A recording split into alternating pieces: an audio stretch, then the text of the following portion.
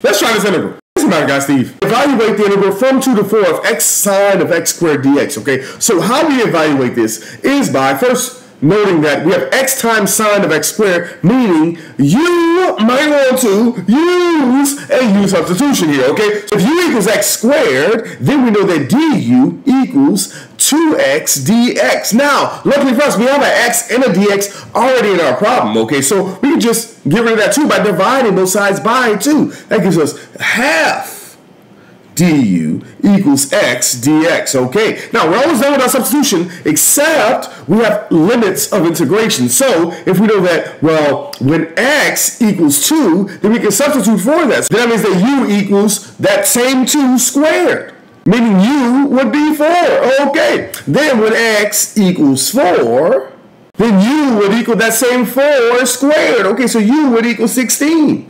So, we know this is now the integral from 4 to 16 of, we know that the x dx is now half of du, okay, and then now the sine of x squared is just the sine of that u. Now it's a lot easier integral to integrate. So the integral of sine of u is negative cosine of u. So this gives us negative half of the cosine of u, and then now we have our new limits of integration, which is 4 to 16. Got it.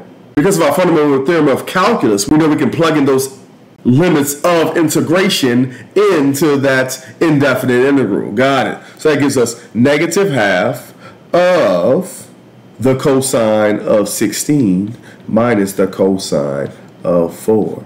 That becomes our evaluation of this integral. Always remember, math is everywhere.